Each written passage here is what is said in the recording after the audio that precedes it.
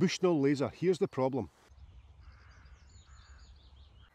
131. I've left myself 131 yards. 131 Bushnell yards.